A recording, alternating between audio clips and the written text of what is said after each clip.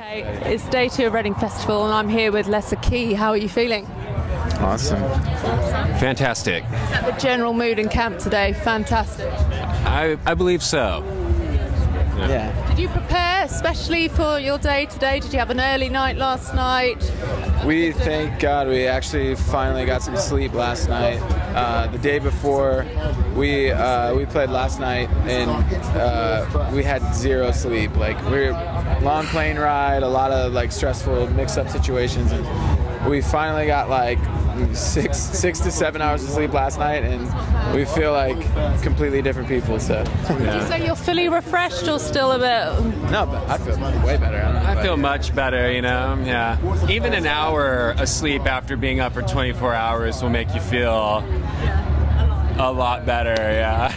Now, how's your day gone so far today? Have you been doing press all day, or have you had a chance to go to all the stages and then taken the music? We haven't done much. We haven't done much watching of other bands or anything. We haven't had much of a chance to.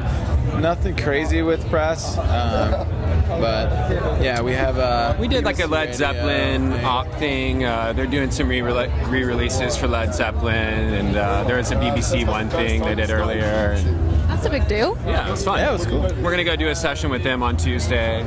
Yeah. Okay, so you released your first EP over here in April, is that right? Over in what? Over here in April. Oh yeah. On the Fool's Day. Yeah, that's right. Yeah. Now you worked with Sylvia Massey, is that right? The Yes. production. Now tell me how that experience is. That was really cool. It was up in Weed, California. Just like a really like surreal kind of area. The vibe was really cool. We stayed like the whole like the studio was like this like old like abandoned theater, and we stayed like she has a bunch of houses out there. We stayed in one of the houses up there, and just it was just an overall cool experience, and she's really cool and stuff. So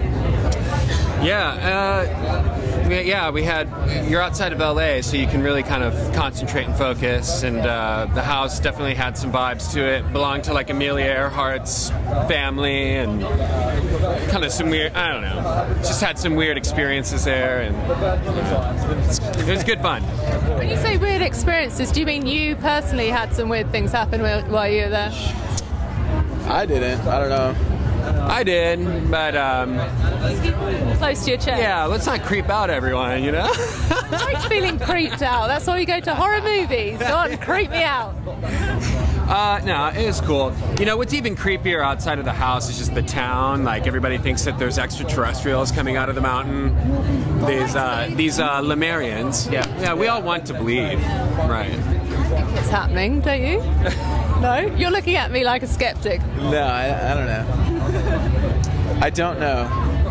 None of us know. I know, right?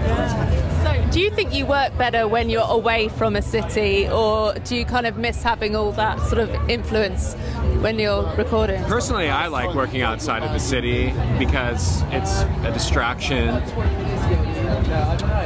The quieter, the better for me. Yeah. Well, as far as like writing and all that, like, if you know, the less people around me, the better. You know, I can sort of go off my own space and do my thing.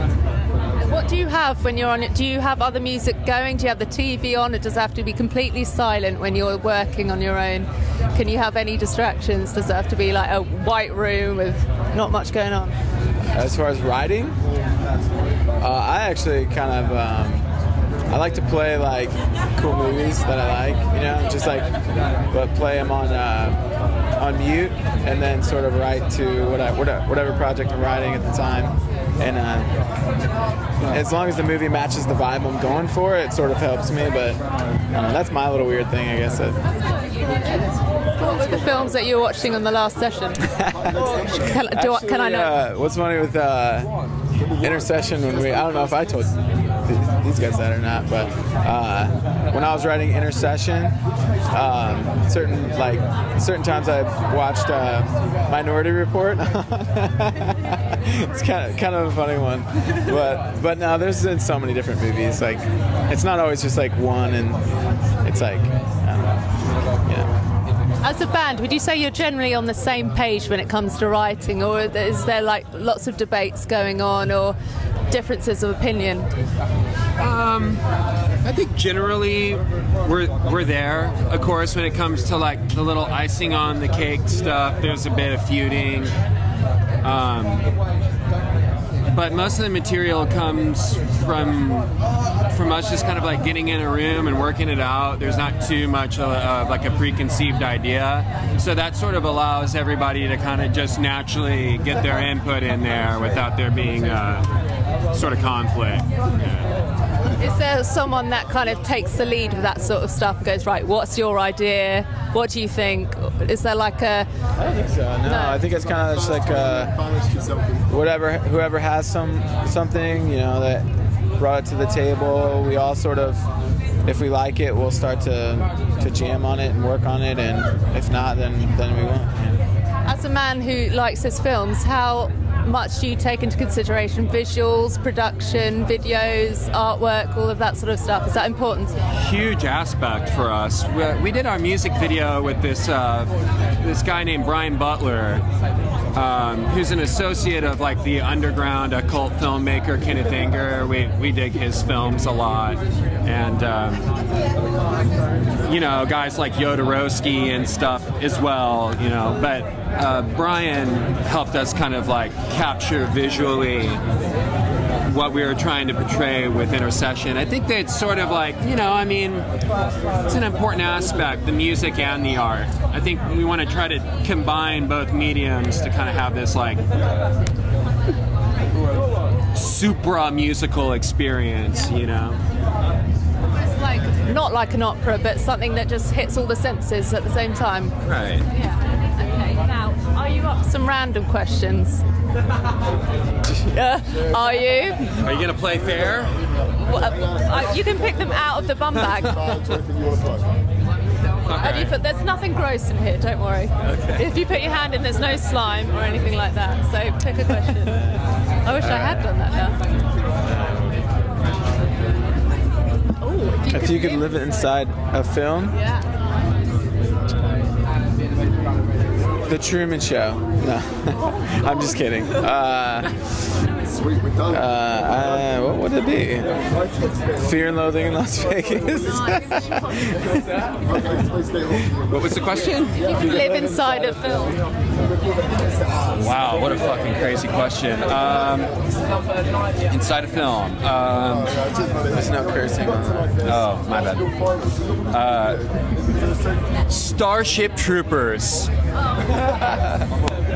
A classic. Yes. I'd go for Edward Scissorhands, I think. I want to look after Edward, make sure he's all right. Is that weird? Right, one more question, then I'll let you go and have some fun.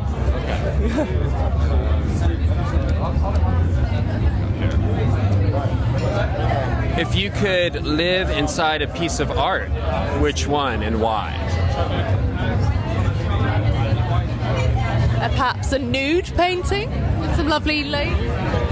Yeah, sure. It's a good idea. I'll go with that. You've stolen mine. Some nice curvy Matisse painting or something, you know? Botticelli. Yeah, that'd be nice. I don't have my own. I'll go with yours. Okay, well, thank you very much for talking to me. Have a great day. Thank you. Thank you. Thank you.